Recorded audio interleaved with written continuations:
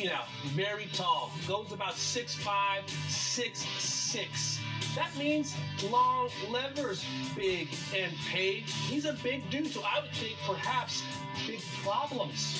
Well, you haven't seen a lot of really tall players dominate on the PGA Tour, and the reasons are this. Number one, Rory McIlroy on the left, and we look at Tony Finau on the right.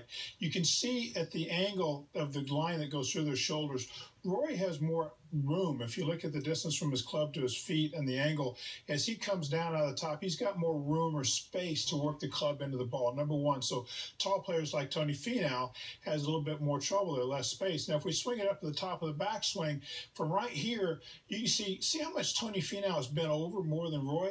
So he's trying to compensate for his height by bending over more. Now, from this point, imagine your hips starting to turn. They're almost parallel to the ground.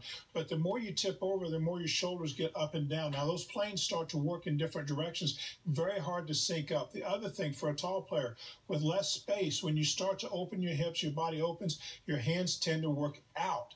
And when your hands work out, for a really good player, that's where you get what tour players refer to as being stuck. Page the club behind your hands. Or the amateur at home, the tall player at home gets over, it just exacerbates that over-the-top open-face slice. And so what you're explaining is that Rory's a little shallower in his swing plane, and Tony's a much steeper, and he has to be based on his height.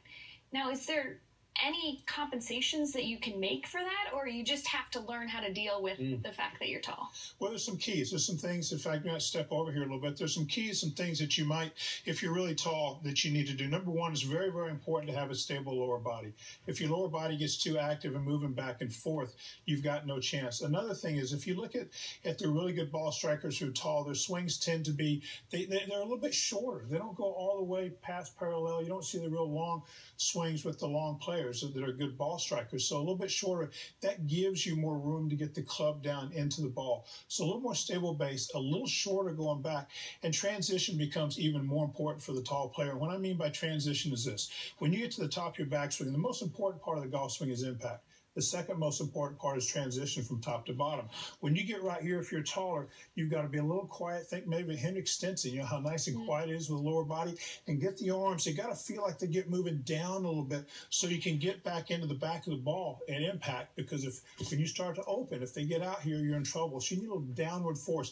Davis Love Jr. used to tell Davis Love III, who is 6'3", pretend like you're taking the butt of the club and driving a nail down into the ground to get his arms to work the club down into the ball.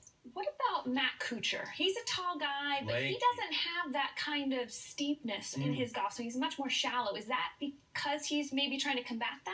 That's exactly right. And what he's done here, and that's a great point, Paige, Matt's way around. I mean, he's way over here like this because he's trying to create some space. He's trying to get some space when he opens up. He's got room to work the club out to the ball, or he doesn't have to go down. You don't see very many tall players. Matt's kind of unique in that area. You don't see any tall players with that swing that's really kind of flat and around. Most of them are more up. Bubba Watson's 6'3", and think of his swing. You know, he's way, way up there.